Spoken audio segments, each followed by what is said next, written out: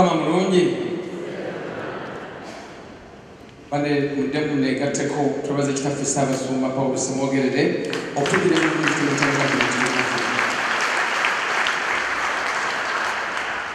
njagala okwebaza manager wa Uganda Funeral Services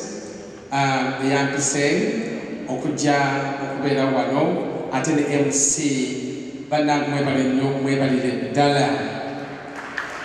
nyakwebaza abakulembeze bawuma Sebo Daniel Kazibwe ne ttiimu eyo yonna abava wano mwebale nnyo mwebalire ddala mwenna abali wano mu biti byammwe eby'enjawulo abayimbi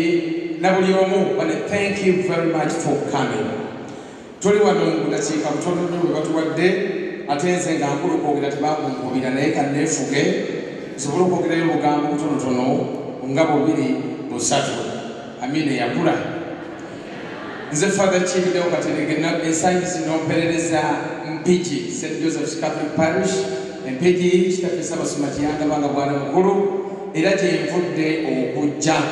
lumondi bayita ne mujja ne mundabako waliwo omusajja ogw'omukazi yali unknown yagamba that you may be complaining about life but think about somebody who died yesterday ate nagenda okusoma approximately every year we lose about 56.6 million people when you calculate about 1.8 people die per second nagamba you may be complaining about anything in life you may be complaining about your spouse Nagaba think about those who are looking for companions everywhere. Nagaba go complaining of Manabo. Then Nagaba was a Quaba Bagumba. Never know one name at Ramonaba. Nagaba Rebanga, or complaining of Kuba Josuram, there was a possible way. Nagaba go complaining of Jamo, there was a Patam to say beginning. Nagaba will never anything tries to bow you down, to stress you. You must remember to be grateful. Nagamba life is a gift. You must celebrate it, you must live it. Nagamba, buli lunaku lwonna olukya olina kwebaza Mukama. Omu ku bakyala bengobererera bempulirizaako ye Oprah Winfrey yagenda ku university nga waliwo abasomesa n'abayizi n'abagamba namuzibirize n'abagamba breathe in and out 3 times. Obamala n'abagamba say thank you 3 times. Obamala ogamba thank you n'abagamba webaze Mukama. Njokyaliwo webaze Mukama njokyali mulamu bantu bafa omwaka guno gwokka bantu bangi bafudde emyaka 3 mabega nasomanga 17,000 people died in the USA out of depression lumu naliyo omukyala Kate Speed yali mukyala mugagga naye yafa abantu bangi bafa nga mukyaliwo mwebazanga Mukama kyenkola everyday buli wenzuukuka nga sinalabika kintu kyonna ngamba Mukama thank you for the gift of life mwebazanga Mukama buli lunaku olukya kubanga bulukya tomanyi oba onaaluzibya akanga kokubiri bebaza okuja okusabira abayimbi bannaffe bannakatemba n'abalala zino nnyo okusabira abaafu bannange buli muntu yenna ng'olina omuntu eyafeewo omusabira waliwo omusajja mafiya yagamba when you honor your ancestors honor you bw'ojjukira bajjajjaabo n'abantu bonna abamanyi abakufaako nabo bakujjukira nakuwa ekitiibwa so tujjukiranga bannaffe abatufaddeko naye njagala basabayo muno mbasaba nze abantu batuka celebrated priest naye ebintu bino si byangu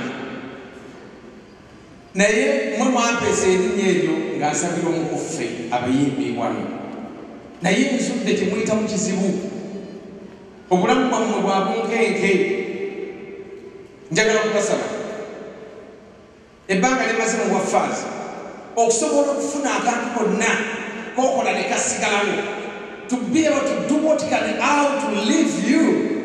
you must balance God and your life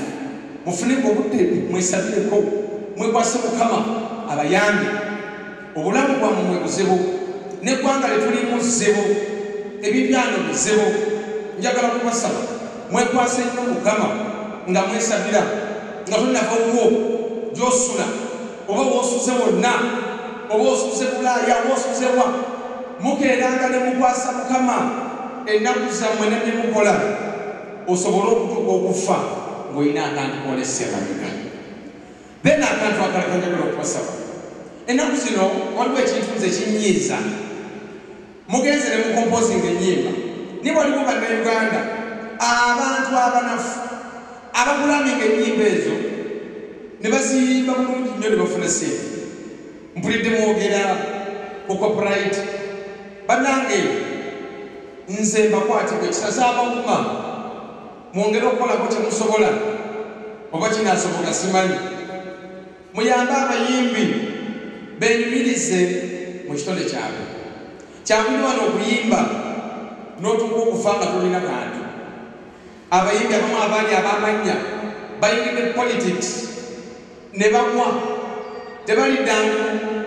teekawo abiri olabe abamu bafuuka ntiisa bayingira ebyobufuzi olwogenabye ku tv nga ku social media yabadde akasaati kati kugamba njagala abawuma mugezeeko okuyambako mu mbeera eyo bannayuganda bakulaminga ennyimba